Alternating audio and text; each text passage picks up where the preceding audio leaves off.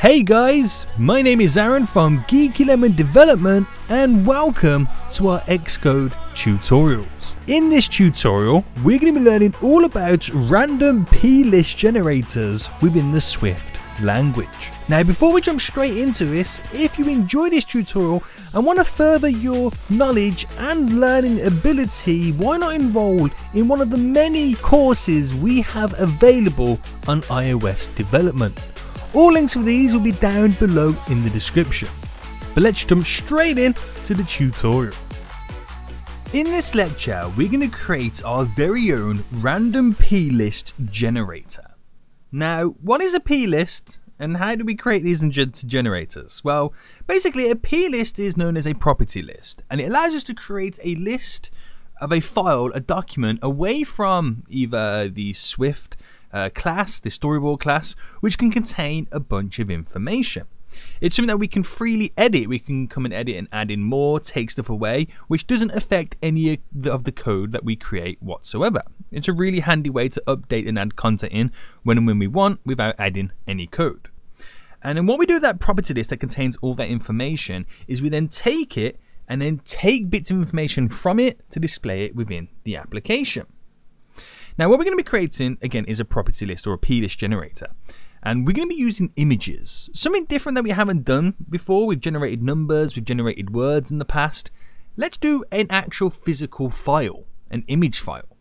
So we're going to create a property list that's going to contain probably around about 4 or 5 different images, and then we're going to create the ability to randomly pick one of those images from the property list to then display within our application. Ultimately, what we're going to learn in this lecture is going to set us up for our next lecture, which we create a vast, huge, randomly generating PList application known as car statistics. But we'll go on to that a little bit later, but this is going to set up the foundations for us. So what we need to do then is simply create the property list. We need to create it and store it with all the image files that we have. Now, we first need to get the image files. So if you want to use the exact images that I'm going to be using, make sure you check out the downloadable resource attached to this lecture, where not only can you get all the images that we can be using, but you can also check out the full source code too. Or alternatively, you can go on to use your own images. So we've got 6 images in total, as you can see. It's just 6 different landscape images, and they're all kind of named image 1 all the way up to 6. Names don't really matter, just obviously you need to know what the names are so you can reference them. So we need to import these into our project so our project's aware of them and we can use them. So go to the assets folder, which is where we store all of our images. And we're simply going to drag and drop now these 6 images inside. And then once they're in, we're pretty much good to go. The project now has them. We can reference them, use them and distribute them wherever we want within the application. So now we've got the images in, let's create the property list and store those images in it. So the reason we do that is because we need to access this property list to get the images. So to create this, just click on your project at the top there, right click on it and go to new file. In the new file, just simply scroll down to where we have the ability to add in a property list and press next. There we go. And we give our property list a simple name. Now it's entirely up to you what you want to call it, but I'll call it our image list. There we go. And create that and generate that inside of our project. So once it's kind of updated and generated, we now have our image list.plist. It's very similar to the info.plist, as you can see. It's a complete blank one, and we get to create and add stuff in from scratch.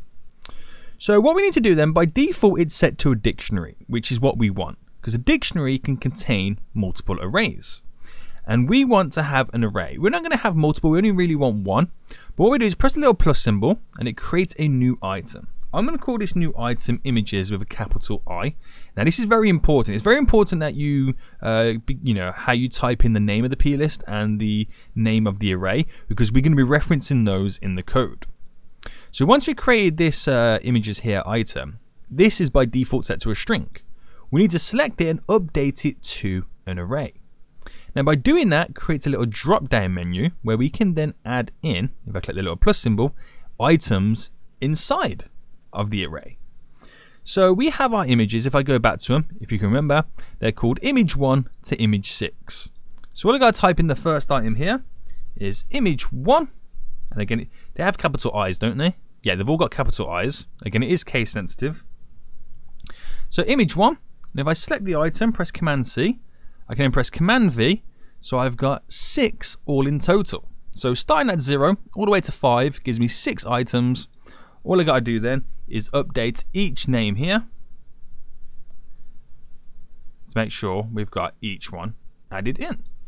So now basically we have 6 items.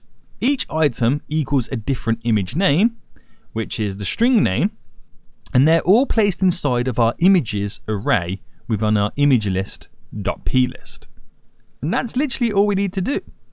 So what I meant earlier by is you can come back, add more stuff in, take stuff away without affecting the code. This is where you do it. If you want to add more images in, just add in more items. If you want to change the images, rename them. If you want to take some away, delete the item. And this won't affect any of the code that we're going to be setting up. So it's really good. So for future updates, you want to add in extra content, it's really handy and really easy to do so. So we've created the PList. It now contains the images. What do we do with it now? Well, we're going to jump into our main.storyboard and quickly design a brief interface that will allow us to press a button to display one of these random images inside of our image view. So let's do that now. So let's jump into our main.storyboard. Now in here, we're going to click on our library and we're going to drag and drop in a button. So I'll just place it there and space it out. Now I'll rename it to say random image, please. There we go. And then we'll add in another object, which is of course going to be an image view. So if I space this out as well, now what I'll do is I'll quickly just put an image inside of it, just so we can see exactly how it looks. We're going to do aspect fill, so it scales in proportion, and then clip to bounds, just going to crop it in its edges. There we go. That's how the images are going to be displayed. So let's quickly get rid of that one now. There we go. So it's a very simple, very brief interface that we can use to demonstrate and see exactly how these random plist generators work. So we need to create an action for the button. We need to now create an outlet for the image view. So I get rid of our side panel there, bring up our assistant editor. Now in here, we're going to space out our little outlet section and space out our action section. Select the image view, do control click or right click and drag and drop this over and call it our image view. There we go, connect that up. And then the same for our button, but in the action section, making sure it is an action. And I'll call it our random image and connect that up. Perfect. So we've got both of those in. We can now close our assistant editor. So now we've done that, we've done the brief interface, created the actions and outlets. We've got our image list.plist created, which has got our dictionary array with all the items inside. We're now ready to start coding it to make it actually do something. So it all takes place within inside of our button. So I'll space this out. Well, most of it takes place inside of our button. What it does and what we have to do is we first need to reference and find the image list.plist file within our project directory. Once we found it, we need to access it and all the information inside of it. Select the array that we created inside and then pick a random element from that array. That's what we need to do. It sounds quite simple, but yet quite complex at the same time. It's a weird situation to be in. So what we first need to do is we need to find the file within our project. So we create a let and we'll call it our path because we're going to find the path for resource for where it simply is. Now the path is going to equal our bundle, which is our project. Then we do dot main as the main bundle, the main section of our project. Then we do our bracket and we're adding in our for resource. Where is it? Oh no, we're missing off the path there. So main dot path. There we go, for resource. So we've got our bundle.main.path, where we're directing it to, for resource. And in our string here, we do our 2 quotation marks. And this is where we reference the name of our plist file. So we called it image list. So we type in, again, it is case sensitive, image list. Then of type is the type of document that it is, which in our case is a plist. And we end that there with a bracket. So whenever we reference now the pathlet that we just created, it's going to be referencing the image list.plist within our project's directory. So then what we need to do is we need to kind of get our NS dictionary, because remember it starts out as a dictionary. That's what the PList file actually is. And then we need to get the contents of the file inside of it. So we need to get all the information inside. We need to gather it before we select a certain part of it. So we create another let and call it our dicts, which is just simply short for dictionary. Type in our NS dictionary now. There we go. And then what we do is do our bracket for our contents of, and the contents of file. Oh, I've added it in there. Let's type that in again. Contents of file. There we go. Selected the wrong one. So our contents of file, because again it is a file. And in this highlighted section here, we're getting this information directly from the path kind of let we created just up above. Now it does need to be an optional value here, so we just add in our exclamation mark to close that up, because it can contain something and at the same time it can contain nothing, because it doesn't know what's going to be inside until it tries to reference it. So now we have a little warning on our dict kind of let there. That's because we're not referencing it within the code. But now what we need to do is we need to create an additional variable which is going to be linked to a string that we get to distribute throughout the project to display the random image. Now there's many ways in which we can simply do this. We could create the variable outside of it so we can reference it throughout the project, or we could simply set it up and create it inside. Now we'll create it up inside first. So we create a let and call it our data. Now this is going to equal our dict up above, and then we do dot object, and we need to select the one that's simply got the for key, which is the first one there. Now the for key here is basically equaling to one of the items inside of it. So if I do our kind of two quotation marks there, the item that we want, if I go to our image.plist here, is the images array. We want to get that array and then pick a random element from it. So we need to equal that now to our images. Remember, it has a capital I. So in here, we type in our images, again with the capital I. Then after we do space as exclamation mark a string. So we determining the format of what it's going to be. So now we have a warning on the data, and that's just simply because, again, we're not referencing it just yet. But again, what we're doing now, if we reference the data, that's now equaling our dictionary up above, which links back to our path, which is our image list.plist, and it's equaling the array inside of our image list here as a string. So everything's going to be read in string format.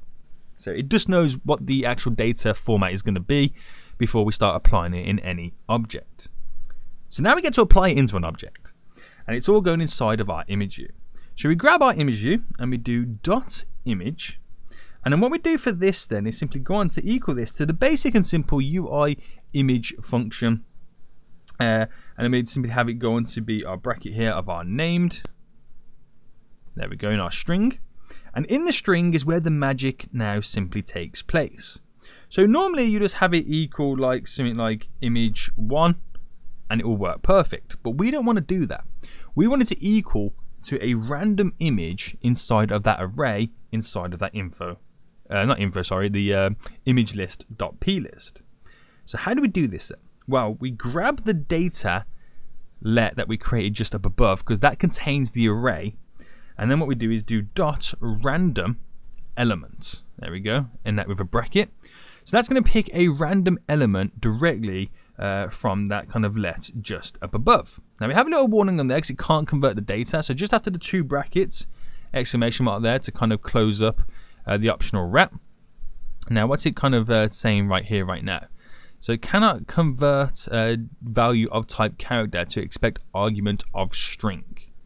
Now for some reason it's not liking how we've added that in. And I think this is because it's trying to clash between it being a character and a string. So we've hard coded this now to bracket off the string there. Does that then affect and update that for us? There we go, that removes it. So just by pointing to the two brackets there, it kind of sets it in stone that it is a string. It was kind of like, wasn't too sure if it was a character or a string. They're both strings, they're both texts, but obviously, you know, we're trying to equal the image view to a string, not a character. So that's simply all we need to do. It's quite cool, isn't it? We have our data.random element picking a random element from our images array inside of our image list, which this code doesn't need to be touched again. If you wanted to add in like 10 more images, just go to your imagelist.plist, add in 10 more images. And it all works perfect. You haven't got to adjust the code whatsoever. So let's go to build and run. Let's actually randomly generate an image file inside of our project. This is quite exciting, isn't it? So we'll just wait for the simulator to now load up. I'm going to see our random PList generated. And you got to remember, all we've told it to do, technically, all we've told it to do is to randomly pick an element from an array inside of our imagelist.plist. We haven't told it to technically display this image inside of this image view, even though it does anyway. You know, that's kind of what it's set up to do, but we haven't done anything. It all relies on the plist, which is really cool. So random image, please. There we go. Random image, and I keep pressing it. So you are going to get some repeat quite often. Again, there's only 6 images to choose from. So the likelihood of them repeating is very, very high. But if you had like 50 images, the chances of them repeating are a lot lower. So, you know, just bear that into mind if you start to see like the same image appear like 4 times in a row and you only got like 3 images. Just bear that in mind. But every time I press it, it's picking a random element at complete random. It could be the same one. It could be a different one. It's completely random. And every time I press it, we're getting that happen. How cool is that? You've got to admit, that is pretty cool. So again, this is all coming from that plist. And this sets us up quite nicely for our next lecture. Now in the next lecture, we're going to be using plist generators, but a bit more advanced. We're going to add a lot more to them to create a car statistic application. And what it's going to allow us to do is to press the button, and it's going to provide us with a car image. But then it comes with 6 more statistics. So we're going to create the plist a little bit more crazier. We're going to have dictionaries within arrays within dictionaries, and it's going to have a bunch of statistics per each item. So where at the moment we're only generating 1 piece of information, in our car statistics application, we're going to generate, again, 1 piece of information, but it comes with like 10 more bits of information, which is so much more complex, so much more exciting, and we're going to be creating that all within our next lecture.